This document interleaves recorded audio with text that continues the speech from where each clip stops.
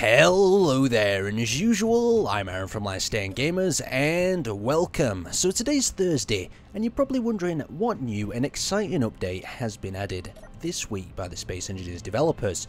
Well, as usual, we've got a whole variety of number of tweaks to the HUD, the gameplay, and a variety of other things that don't directly affect us. But let's get started by actually having a look at the G menu. So the G menu is accessed here, and it's normally used to place blocks. Now you may notice that it's just a little bit different. We've actually got it a little bit more precise, and we can actually search for items. So if we want to look for staircases, we can start searching for stairs, and we can actually see that it's come up. And if you like me, sometimes the item is actually staring you right in the face and you can't actually find it. You spend an extra few minutes when it's right there in the middle of the screen. And they've also got some subcategories, so weapons and tools, just making it a little bit easier for you to access as well as control. So you can simply run through these little menus and you can find the things that you want really fast. And I have to say, this is just a great new little feature to have a mess around with. So we can go to the cockpit blocks and we can just grab what we need fast rather than searching through the menu and taking absolutely ages. A great new feature, but let's continue. Now, if you're like me, you do like to make your odd multiplayer scenario, and sometimes you need certain items like ammunition, crates, weapons, drills to actually do that. But now we're in creative mode. What we can actually do is hit Shift F10 and it brings up a spawn menu. So we can select all the spawnable items in the game. So say for instance we want to spawn a few computer parts. Maybe we're building some sort of map where you have to construct a ship and escape the planet. So we want to spawn one of them. So if we click spawn object, it spawns in front of us, and then all we have to do is click again, and there we go. It's on the floor. We can actually pick that up, interact with it.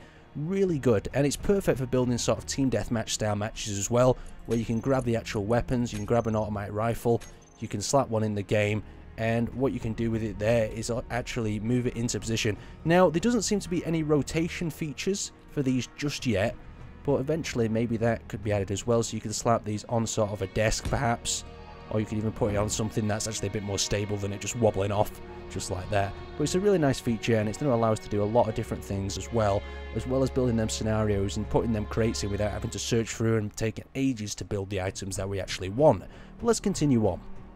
So the next feature that was added was another option to the sensor block. So if we press K on the sensor block, we can actually have a look that there is a natural ability to detect asteroids. So this means we can actually use it in a whole variety of sort of sensory mining ships. So we can actually direct these and leave these on to actually harvest an asteroid.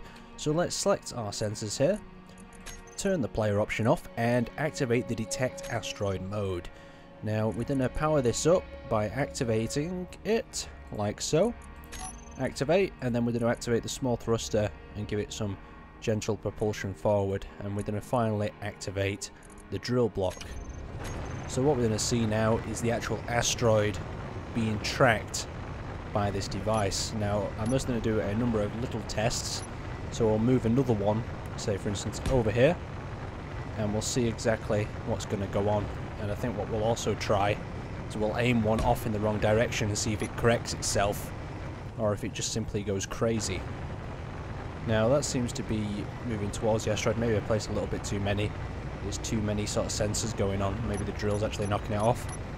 There we go. You can actually see it's detecting the asteroid and it's turning towards it. That one's working fine. That one's sensing there. That one's just turning in towards the asteroid now, as we see.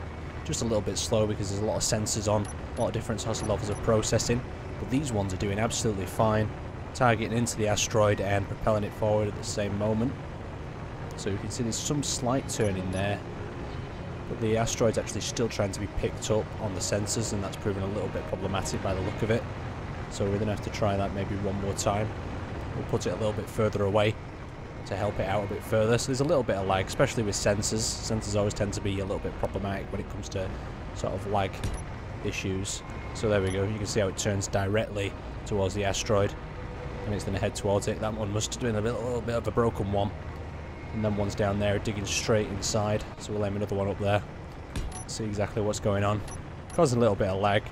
It's absolutely beautiful seeing these little monster things at work. So you can see how they're digging right into the side. That one's doing quite well. Look at that massive hole it's dug. That one's following up in second sort of place. Just a really nice sort of way of adding more features to the sensory block. Anyhow, let's move on.